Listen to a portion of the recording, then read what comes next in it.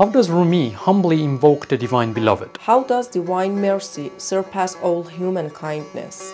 How does God's forgiveness impact the seeker's path? In today's episode, we'll uncover Rumi's vision of mercy, a mercy that doesn't simply forgive, but deeply transforms the soul. ای همایی که همایان فرخی از تو دارند و سخاوت هر سخی.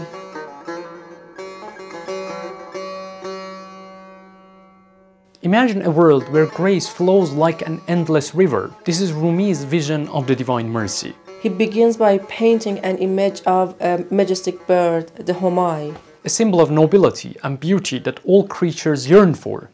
But Rumi goes deeper, suggesting that true generosity lies beyond the human act. It is hidden in the essence of the divine. In a way, he implies that earthly generosity is like a shadow next to the Divine Mercy. ای لطیفی که گل سرخت بدید از خجالت پیرهن را بردارید. Rumi speaks to this generosity with a humility that breaks through his words.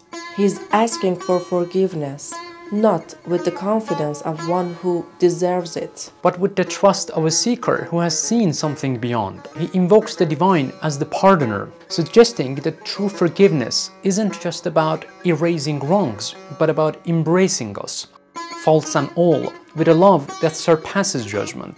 از غفوری تو غفران چشم سیر روبهان بر شیر از عفو تو چیر.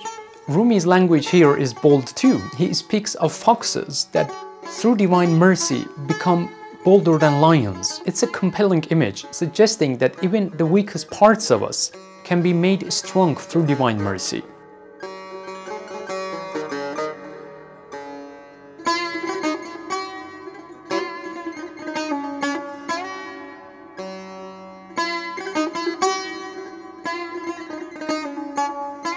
Rumi describes the sinners as bold, almost reckless.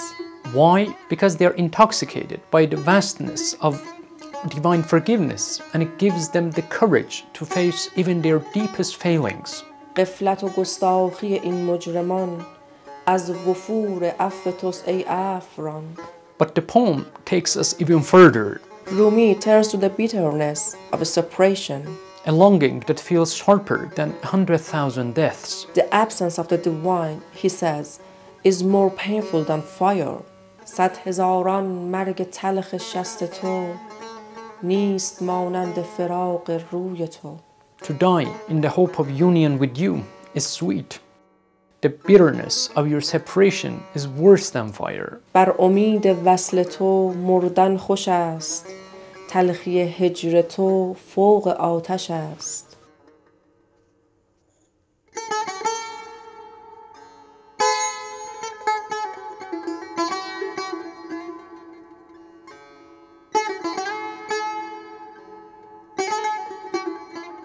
In these moments of longing, Rumi pleads not just for forgiveness, but for closeness. He begs for mercy in a way that's almost childlike.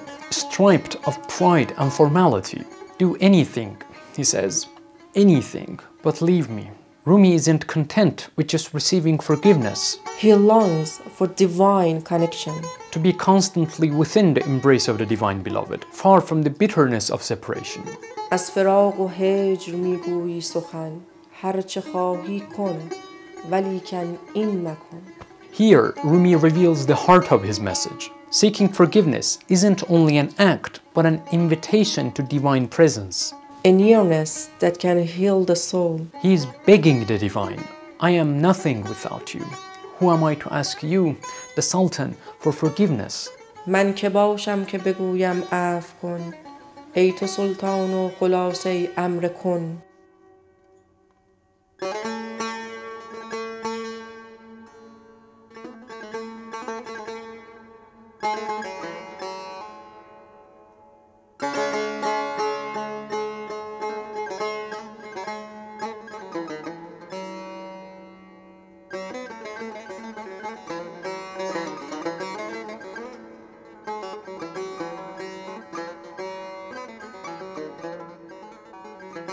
Rumi then shifts as if realizing he must also honor this act of divine grace with gratitude. He sees his own prayer